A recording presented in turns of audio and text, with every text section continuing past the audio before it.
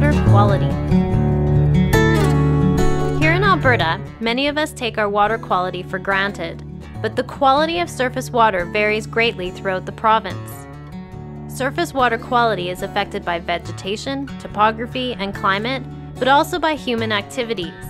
Manure, fertilizers, sewage, pesticides, pharmaceuticals, and sediment all affect water quality. Water quality is important because it can affect the health of all living organisms, including humans. One aspect of water quality that is influential to aquatic ecosystems is the level of nitrogen and phosphorus. Nitrogen is important to living things because it is needed to make proteins and synthesize DNA. Although 78.1% of the atmosphere is made up of nitrogen gas, most organisms cannot use nitrogen in this form. The nitrogen cycle converts atmospheric nitrogen into nitrates. Nitrogen in the atmosphere can be converted to nitrates by lightning, which causes oxygen to react with nitrogen gas. The nitrates dissolve in the rainwater and are absorbed into the soil.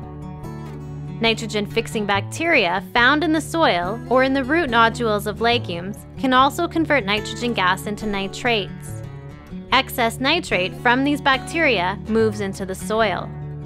Nitrates are taken up by plants to make DNA and amino acids. Animals eat the plants. Excretion, death, and decomposition returns nitrogen to the soil. Bacteria in the soil convert nitrogen-containing compounds back into nitrates. Denitrifying bacteria take the nitrates and convert it back into nitrogen gas, returning it back to the atmosphere. Farmers add nitrogen to soil through fertilizer use. Runoff from fields carries excess fertilizer into water bodies. Phosphorus is important to living things because it makes up DNA, ATP, and cell membranes. And it's a major component of bones and teeth. The phosphorus cycle acts to maintain a relatively stable amount of phosphorus in the soil and water. Phosphate is a combination of phosphorus and oxygen atoms. It's stored in the soil and water. Phosphorus, unlike other biogeochemical cycles, does not cycle through the atmosphere. Plants absorb phosphate from soil and water. Animals acquire phosphate when they eat plants. Animals excrete phosphate and the phosphate returns to soil and water. The cycling of phosphate between plants and animals is the short-term cycle. The long-term part of the cycle involves phosphate in water bodies forming phosphate rock over millions of years. Geologic uplift brings the rocks to the surface. Phosphates erode from the rocks and enter oceans where they can be absorbed by algae and other plants. Marine animals use the phosphate for bones and shells. When they die, these become rock. Humans mine phosphate rock to make fertilizer.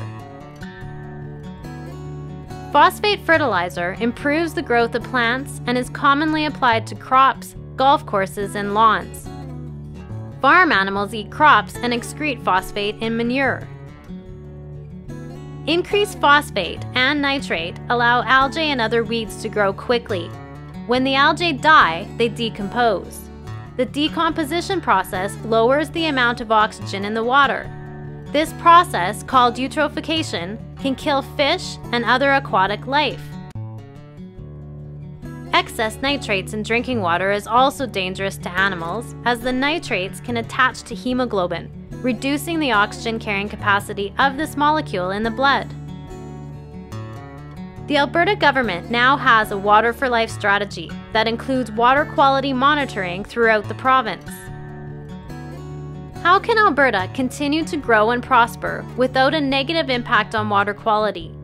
Use Alberta Tomorrow to see how the runoff of phosphorus may have been impacted by land use in the past and what the effects of a change in land use could be to water quality in the future.